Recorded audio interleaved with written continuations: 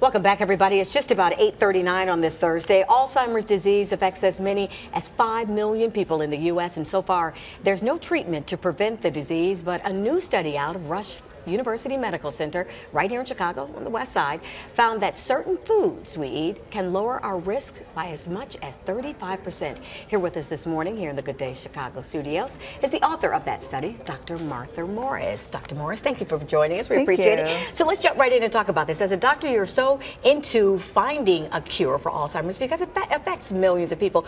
Going in, did you know that it would have something to do with the foods that we eat? Well, I've actually been studying foods, nutrition, and the brain and dementia for about 20 years. So we put this diet together based on all of that research. So what foods did you find then that works in the treatment here? Because we're talking about 35%. Right. Green leafy vegetables was an important component of the diet. So almost 1 serving per day of green leafy vegetables, and berries, a serving of berries per day, or at least 2 times a week. Fish, 1 meal a week. And then lowering your the foods that you eat that are high in saturated fat.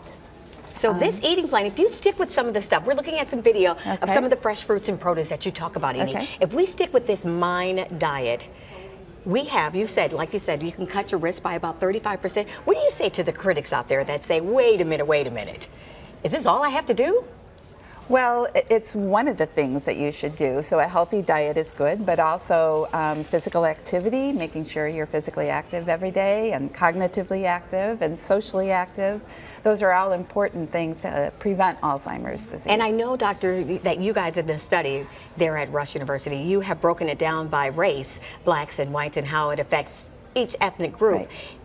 Is your MIND diet even breaking it down like that? Are you breaking it down into categories like that as well? We have found that those foods that I just mentioned are effective in lowering the risk in both blacks and whites, yes. And you also say that you don't even have to stick to it like every single day. It's not like it's a diet, but if you do this a couple of times a week, you can really cut your risk. Well, so people who really adhered very well to the diet, they had a 53% reduction in risk. So you're talking about 3 servings of whole grains, a salad plus 1 veggie, 1 glass of wine.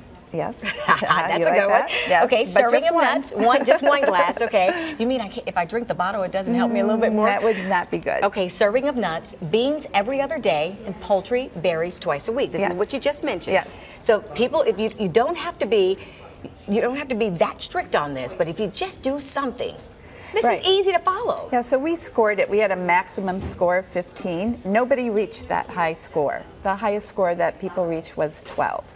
But even people that had a score of 9 to 12, those were the highest adherence. And when you talk about the score, what are you talking about? So there's 15 components to the diet, and if you adhere to each one, you get a score of 1. Okay. So it's people who adhered to it very strongly had a 53% reduction in Alzheimer's disease. How encouraging is this? And this will be my last question. We've got to wrap it up.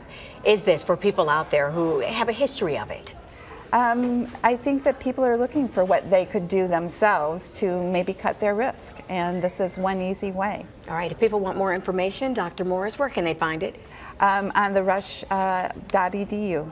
Thank you so much, Dr. Martha Morris. Have a good weekend. We appreciate your information here.